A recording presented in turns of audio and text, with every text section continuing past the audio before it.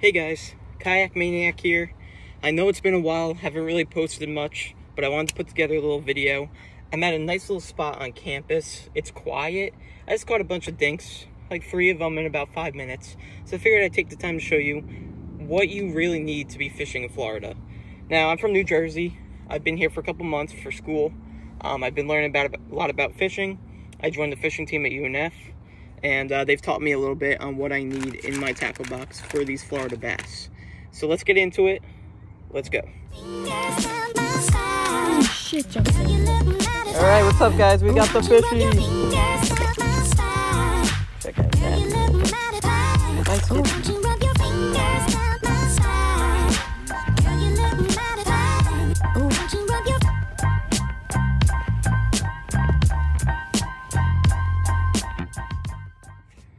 So when you're fishing Florida, it's a big soft plastic place. I mean, if you throw in a worm, a speed worm, any type of soft plastic, I mean, you're gonna catch these fish. They're just very active. They really like these soft plastics. Nothing else really works here. I mean, I've caught a few on a chatterbait and stuff like that, but with it being so hot and all that, I mean, it's just nice to throw a little worm, let it sit on the bottom, or twitch it up, whatever these fish prefer. But with the colors, I'll start with some speed worms. We got a nice, like, purple color. Look at that purple tint to it. Nice little speed worm, Texas rig this, you'll throw this out. Nice ribbon tail. These are perfect. Got these by Zoom, really cheap. Perfect things to have in your tackle box. Next, we got some of the best Gary Yamamoto green pumpkin Senkos. Now, many people are going to say, oh, you use a Senko, that's kind of cheating. Listen, the fish really like this stuff. I don't know what's in it.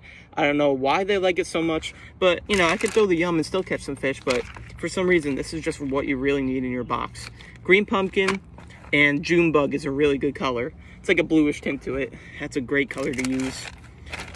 This is the kind of color I was talking about. But again, you can use Yum, Gary Yamamoto, whatever company you use. I mean, soft plastics, you can't go wrong. These fish are aggressive, but they really like these, and I'm very successful fishing this stuff. Look, you even got some watermelon color.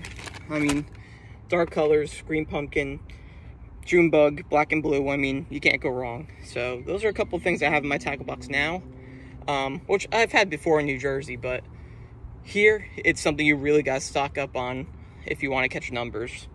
So that's another cool thing. So I usually like to throw like 5-inch Senkos. I just think they're a nice size. I'll use like a 2-watt hook, wacky rigged.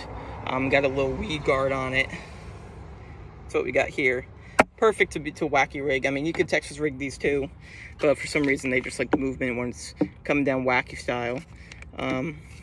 Like right here, I got like a 4-inch. These are a little small for my liking. Don't really like them that much, but again, they'll still catch fish. But I think they just really like the 5-inch Senkos.